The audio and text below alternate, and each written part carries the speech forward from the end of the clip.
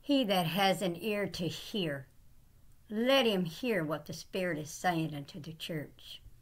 The Holy Spirit of God is always talking, but man does not hear the voice of God. They are not listening.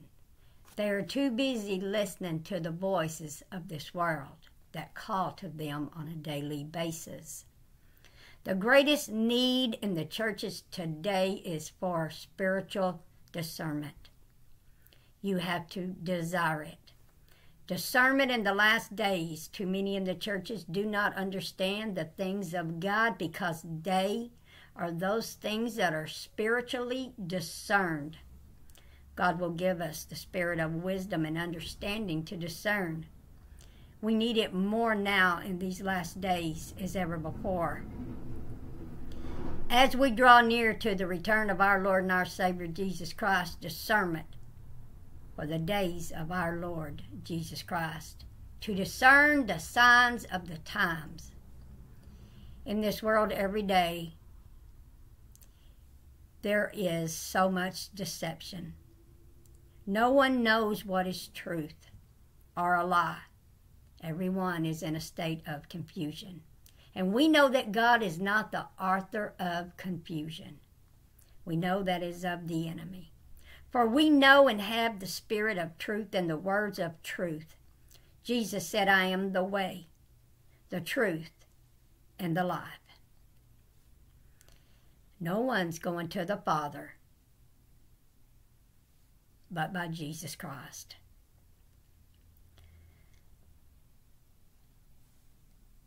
Through the veil of the flesh of our Lord and our Savior Jesus Christ can we go boldly to the throne of God and to the presence of God. Hebrews 10, 19, and 20, John 14, and verse 6. Here we go, church. Here we go.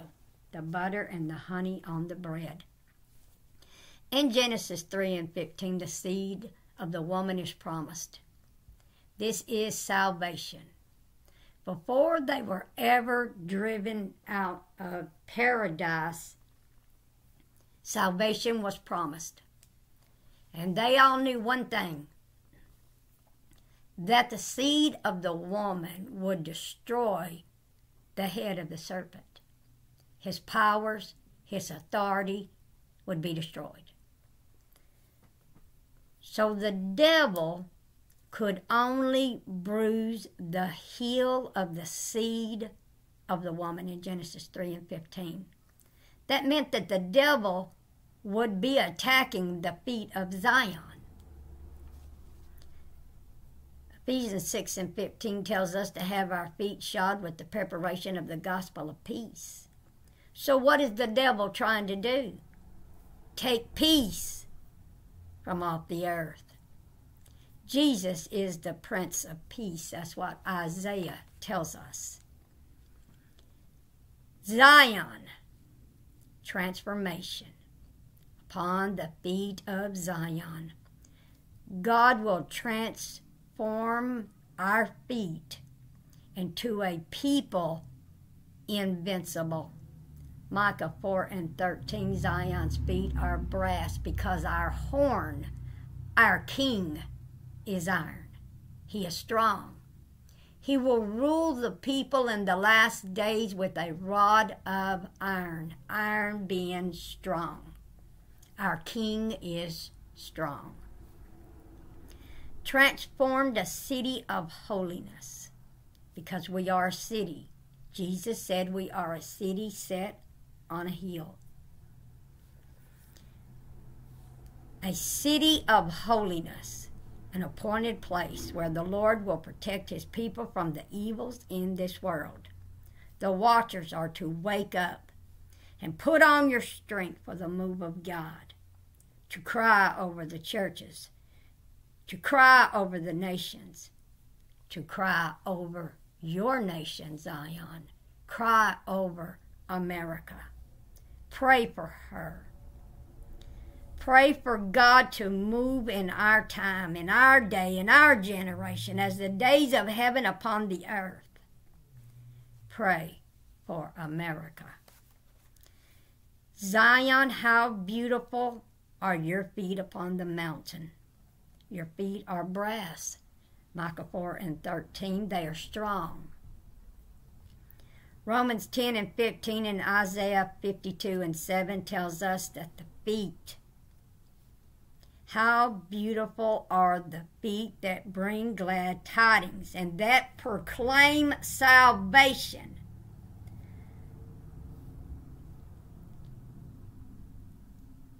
God is saying to Zion, thy God reigneth.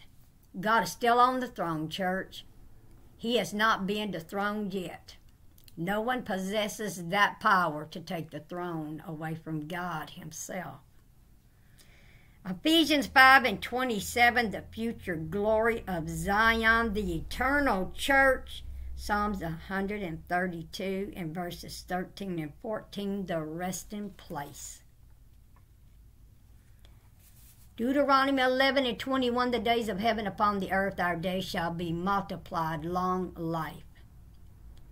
1 Corinthians 15:24 through 26, we have a king, Zechariah 14:9, that will be king over all the entire earth. And he is our Lord and our Savior, Jesus Christ, and he is our king.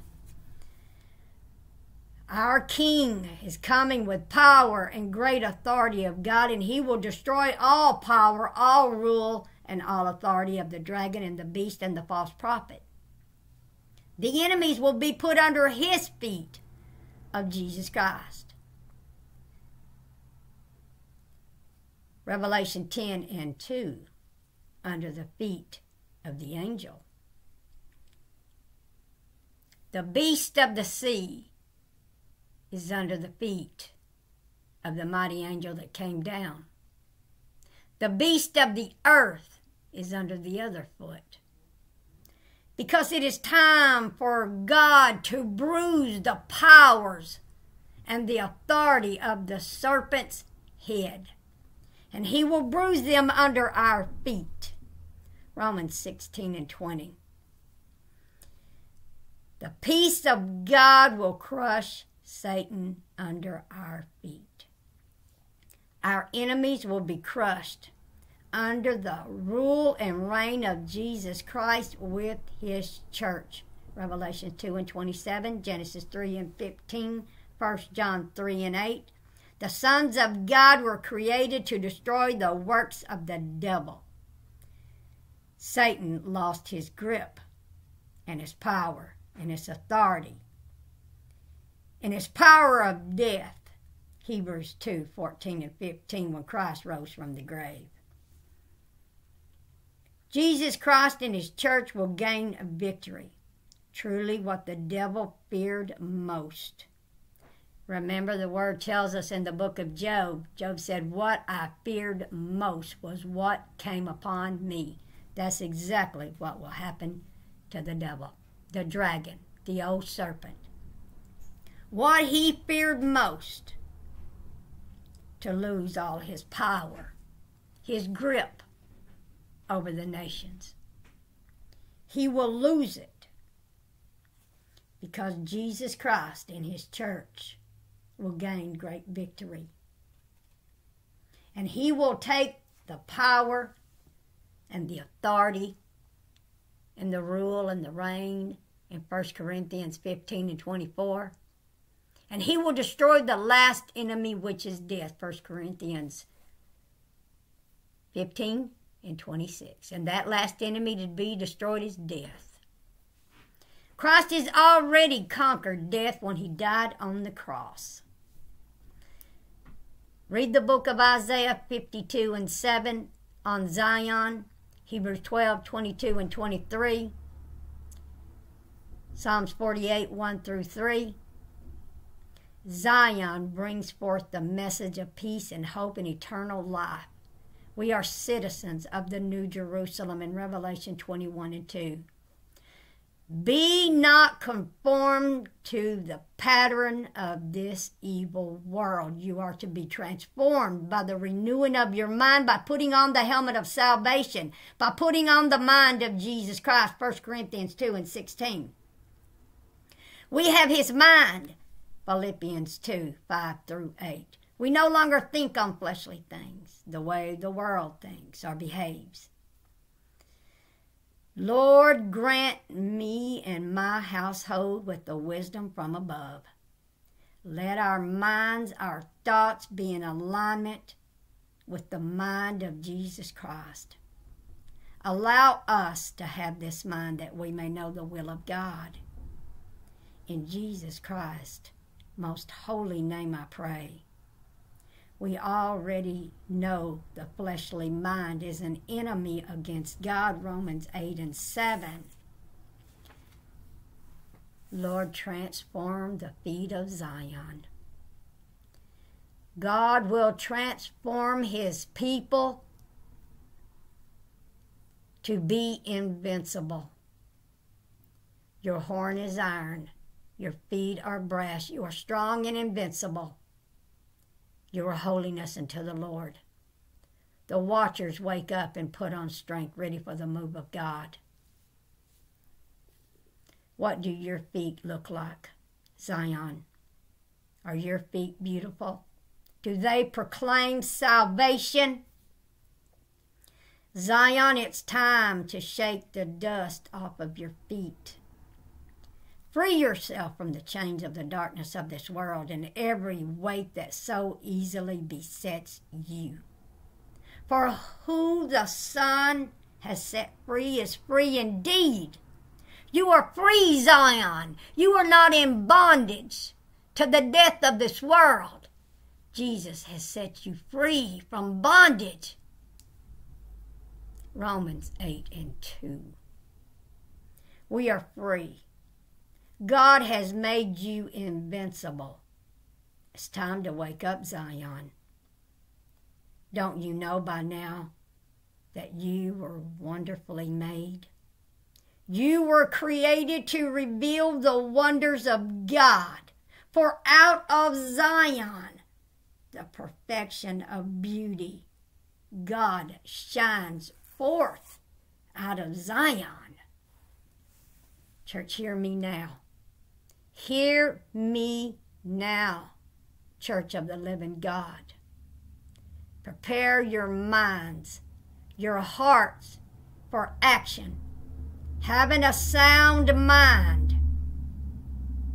Spending time with the Lord Jesus Christ in prayer and worship and meditating on the words of God. Having the mind of Christ. Putting on the helmet of salvation and the breastplate of righteousness.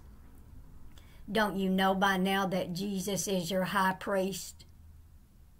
And if you go to the book of Exodus and you read on the breastplate, Exodus 28, the stones that are set in the breastplate of the high priest cover the heart of the priest. Jesus being your high priest, he has your stone set in his breastplate that covers his heart. This means that you are always upon his heart. He set you there. He set his treasure, the things that he loves, over his heart. Glory, hallelujah. Thank you, Jesus. Lord, don't let me cry, because you know that is powerful right there. Glory to God. Hallelujah. Glory to God. Lord, you're on my heart too every day. Every day. Lord, don't let me cry. Just don't let me cry. How beautiful is that, Zion?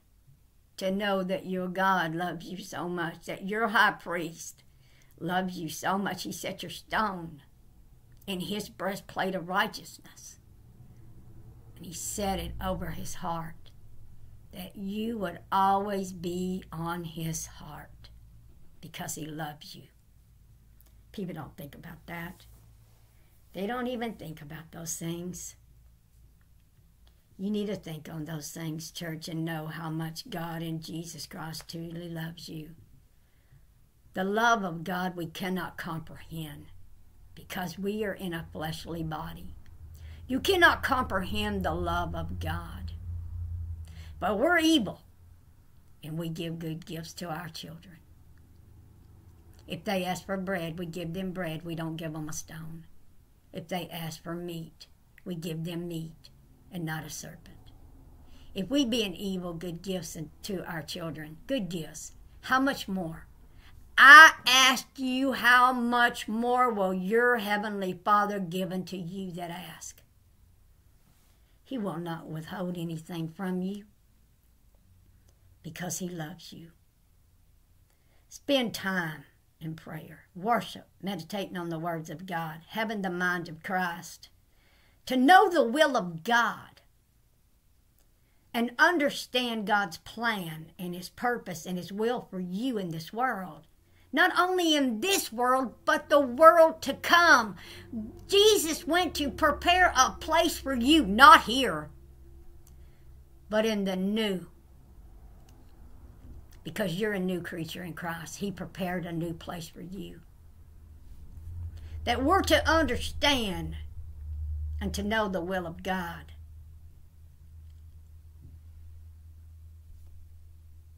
God loves us more than you and I can imagine. And we know that God is a God of restoration, and he will restore this world for the 1,000-year reign of Christ. He will restore it. I've seen it in visions, church. It is beautiful to see the creation in the beginning. How beautiful it was. Read the book of Acts 15:15 and 16, the book of Revelation 21:1. Bringing creation back into the glory of the image of God, Genesis 1:3, the light of God. Having the mind of Christ to know the deep things of God, the ability, the powers to discern spiritual things that the fleshly mind cannot understand or see. It cannot comprehend it because it is beyond this world. The fleshly mind only comprehends the things that are of this world. Well, you are not of this world. You're in the world, but you're not of the world. When you became a new creature in Christ, you're no longer of this world. Your flesh, you died to this flesh. Remember when you were baptized? So many forget that so quickly. The mind of Christ, to know the deep things of God, the ability to discern spiritual things that the fleshly mind cannot understand. It cannot see it. It cannot comprehend it. It is not part of it. It is an enemy against God. It is high time you get rid of that stinking thinking. Cast it down to the ground.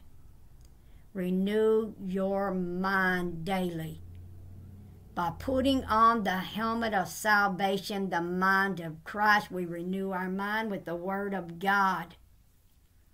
Ezekiel 44 and verse 23 and 24 tells us to discern. We are to have spiritual discernment to discern the signs of the times. We might not know the day or the hour, but with spiritual discernment, you can discern the signs of the times. Hebrews 5 and 14 tells us that a mature Christian eats the meat of the Word, having their senses. Your spiritual senses. Exercise to discern good and evil.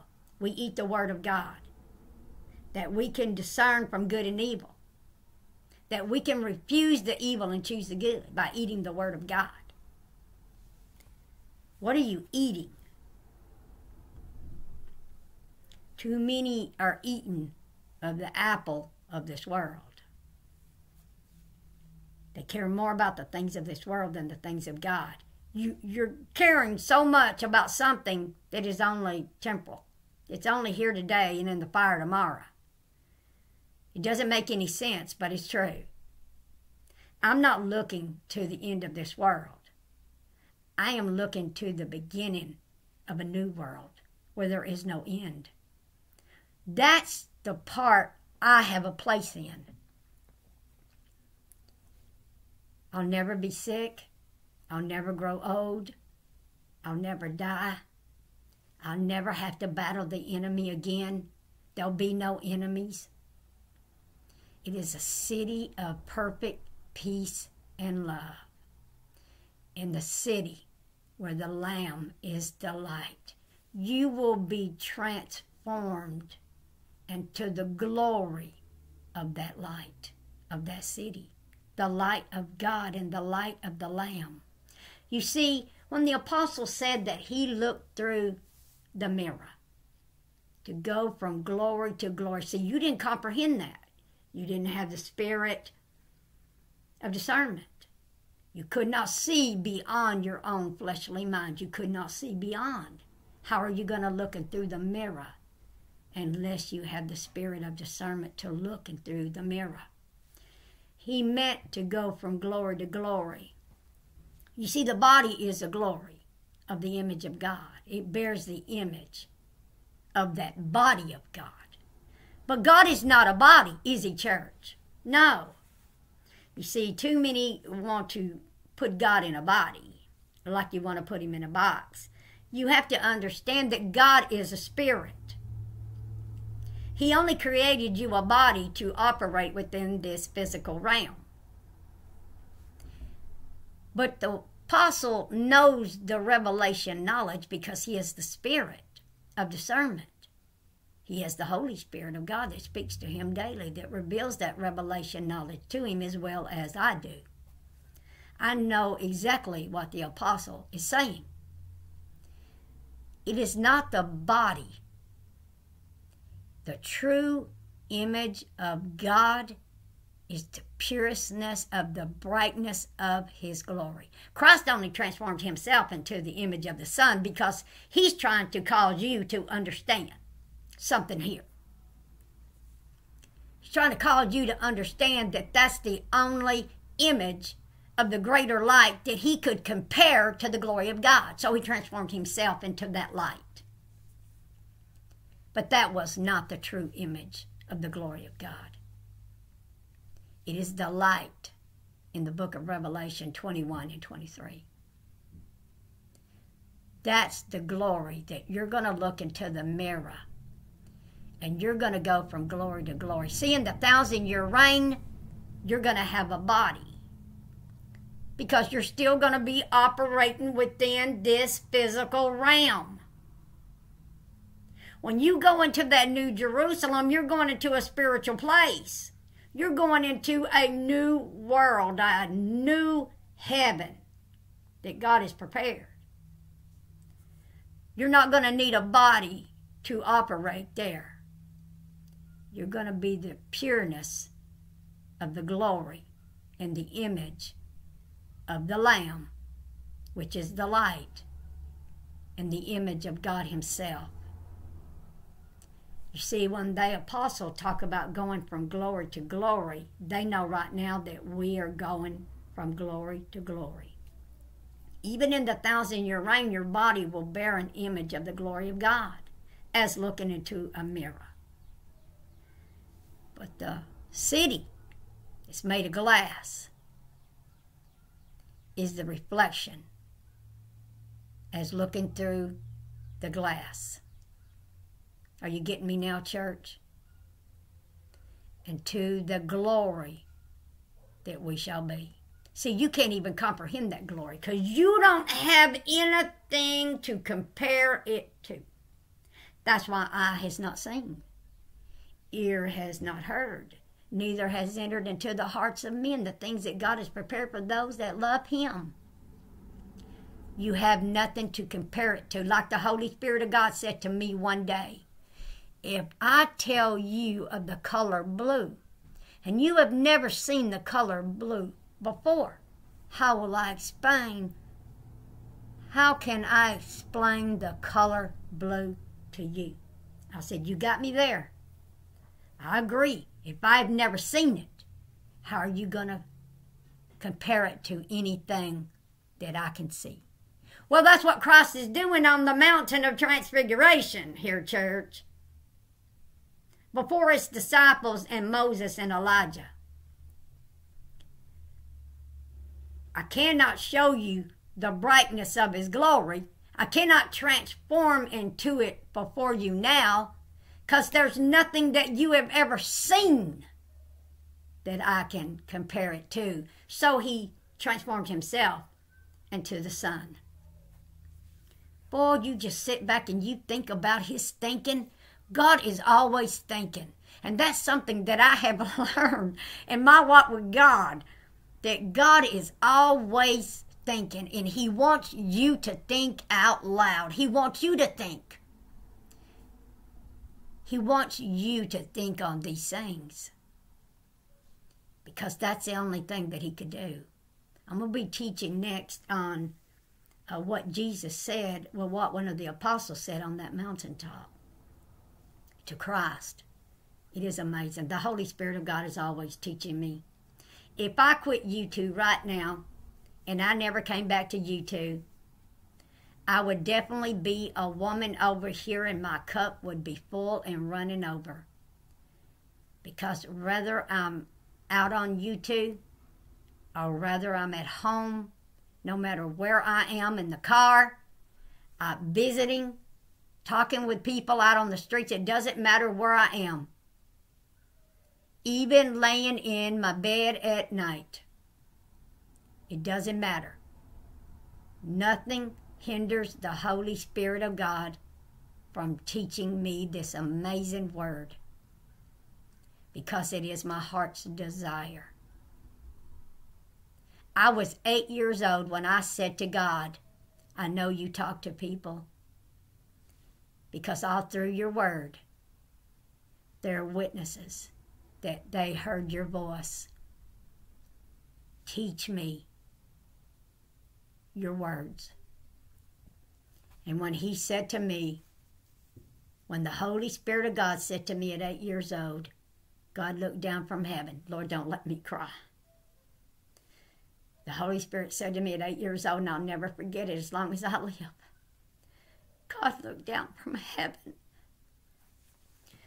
Lord, I asked you not to let me cry. God looked down from heaven and he saw you. And he said, you. I'm going to give my words to you. What a treasure. Truly, he gave me the greatest gift of all. And I dig deep in the earth. I dig deep in the Word of God for that great treasure. Remember what I shared with you, what the angel said to me about digging. I will continue to dig in the Word of God for the greatest treasure of all, because it is my treasure. It is what my heart's desire. People ask me every day that I know in my walk with God, how did you get all this amazing revelation knowledge? Because I'm hungry for it. I showed God something about me. I showed him that I am a person determined and I cannot be stopped. Because I'll keep searching. I'll keep digging. I'll light the candle. I'll do whatever it takes, whatever I have to do to have this amazing word. And because I continue to search the scriptures, and I won't give up, because I know there are always higher and deeper places in my God, and I'm willing to search them out. I'm willing to climb up the mountain after Jesus and say, Lord, what does that parable mean? I want to know. I got to know. I have to know. I won't stop until I know. Be determined, church. Be determined. Think on these things today. And you have a blessed and victorious day today. In Jesus Christ's most holy name we pray. And let the church say amen and amen. What are you willing to do, church? So many let foolish things stop them. They have bigger things to do, greater things, more plans in the world that they got to do. Your problem is you're not putting God first. I don't allow anything to be first in my life. God is always first. The Word of God is first. There are times that I've had invitations to go here and do this and do that with so many people. But when the Holy Spirit of God calls me, I will set everything aside. Remember Mary and Martha? The one that was so busy and had so much to do. You see, there's times that you got to lay things aside to be in the presence of God. What are you willing to do? What are you willing to give up? Are you willing to put God first in your life? You're going to have to. He demands it. God is only going to meet you as far as you're willing to meet Him. That's why He watches us. He wants to see how determined you are. There's too many lazy Christians that want everyone else to do their work for them. But I am the work woman, and I am worthy of my hire. Think about that. Brother Preston said something to me not too long ago. He said, people are lazy. They want to come to you to hear the Word of God. They want to get the revelation knowledge. They don't want to have to suffer. They don't want to have to pay the price that you have paid. They don't want to take the time that you spend every day in the presence of God. They don't want to take that time. They want to come to you. They want to open the package. They want to pour it in and add a little water and stir, and voila, they have it. I said this is true, but I am willing to share the meat of the Word that the Holy Spirit of God shares. I look at it like this, my brother. As long as the children are eating the meat, then I'm rejoicing in the Spirit over them. It doesn't matter how you get it, but that you get it. Amen? That's my thinking. I want you to have it. And I'm giving it to you freely. Because it was freely given to me. Holy Spirit didn't ask anything of me when He gave it to me. That's how God is. All you have to do is reach out and receive it. God wants you to have it. I want you to have it. But take the time to spend in the presence of God and in His Word. Great is your reward. God bless you, my dear precious friends. In Jesus Christ's most holy name we pray, and let the church say amen and amen. I love you, my dear precious friends. Keep me in your prayers today, and you will remain in mine. Have a blessed day, church.